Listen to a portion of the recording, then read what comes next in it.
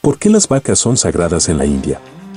Esta costumbre data de aproximadamente hace 2500 años. Desde entonces a las vacas se les considera como un símbolo de fertilidad y maternidad. ¿Pero cómo empezó esta creencia? Parece que hay toda una construcción mítica al respecto. Ocurrió que en la India antigua se dio un terrible periodo de sequías y de pérdidas naturales de espacios. Con esta debacle ambiental, las vacas fueron desapareciendo poco a poco, lo que llevó a que las pocas restantes fueran veneradas y protegidas por todas las personas.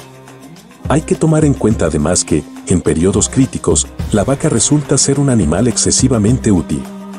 Brinda leche, mantequilla y abono para las tierras. En India, 11 estados tienen totalmente prohibido sacrificar a las vacas. Dicha prohibición se encuentra inclusive en la Constitución Nacional. ¿Lo sabías? Culturizando.com. Alimenta tu mente.